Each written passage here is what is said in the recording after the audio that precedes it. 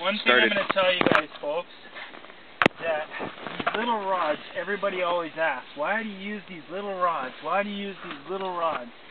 Well, a good reason for it is so if you can see what I'm doing here, when the fish takes a run, it's going to be a big fish. Don't kid yourselves. I don't know whether it's going to be what type of fish it's going to be. I'm guessing a northern pike. Here's my bead. I'm probably 3 feet from the fish. It's going to be really big.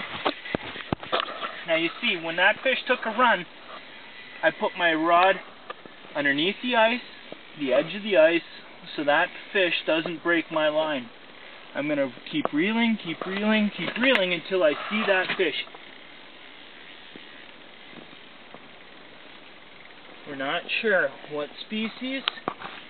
We just know it took a monster run when it's about a 15-pound pike, maybe a 12 or 15-pound northern pike. It looked very short, but it had a significant girth. Did you see the perch it spit up in the hole? No. But I don't have a great angle. I don't have a good angle from where I'm at, so there's a lot of them in here, so Badger Lake is absolutely full of them, folks. And what we're going to do here is, as long as he doesn't take a run, I have this fish. Now what you're going to see here, folks, is a nice little northern pike. Beauty. Okay.